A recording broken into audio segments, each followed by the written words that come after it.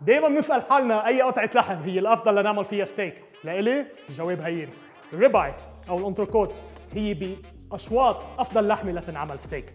موجودة فوق قفص الصدر، ما كتير بتشتغل، هيدا يلي بيخليها تكون طرية، وغير هيك منا لحمة هبرة مثل الفيليه، فيها شوية دهن، وهيدا يلي بيعطيها النكهة يلي بيميزها عن غيرها. جربوا جيبوا لحمتكم بين 4 و5 سم سماكة كرمال ما تنشف معكم، ونشفوا اللحمة منيح من برا قبل ما تنزل على المقلية. خلينا نبلش. فرن محمى على 200 درجة، مقلية سخنة، 4 ملاعق كبار زيت زيتون. وهلا للحمة ملح بهار،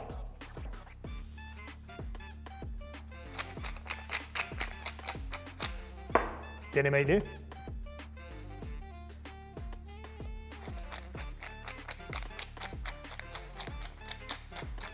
جوانب مسحوها مظبوط، خلوا هالملح وبهار يكون عليها كلها، ما تخافوا من كمية الملح والبهار. بناخذ اللحمة على مهل بهالشكل بعيدة عنا كرمال ما تطرشنا الزيت. نتركها تقريبا دقيقتين على أول جنب بس كرمال نلونها، ما بدنا نسويها بهالمرحلة. وهلا بعد دقيقتين نقلب على تاني ميل. شوفوا هيدا اللون اللي عم نحكي عنه. بنحضر 4 فصوص ثوم، بنقصهم جوانب، ضربة من فوق لتقشر معنا على جنب، اكليل جبل وشوية زعتر.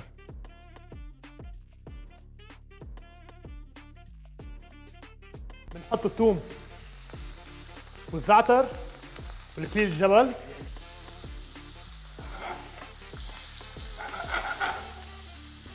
نقلب على الجوانب، تأكدوا الجوانب معمولين مظبوط كمان.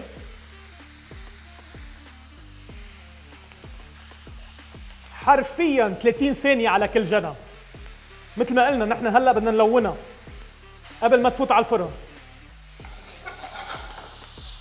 دون. بنحط كل شيء فوق اللحمة.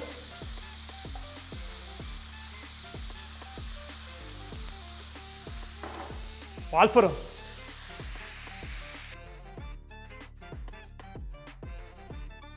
وهلا بعد 8 دقايق بنظهرها لبرا لنفحص حرارتها.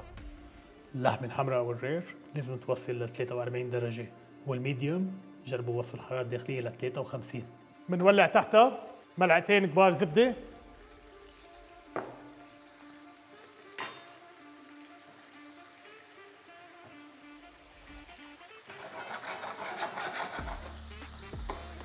المقلية لعنا شوي وبنسقي.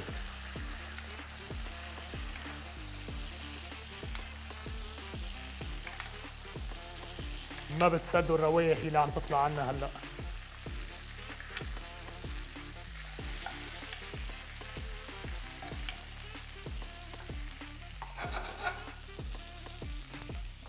هلا نطفي، ننقلها لترتاح.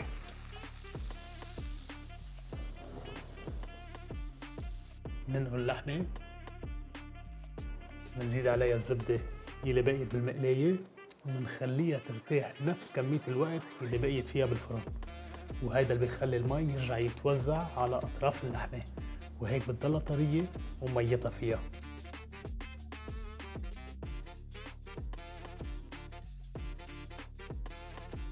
ومن بعد ما تكون ارتاحت اللحمة بنقص عكس الشريان قطع سميكة بحدود 2 سم.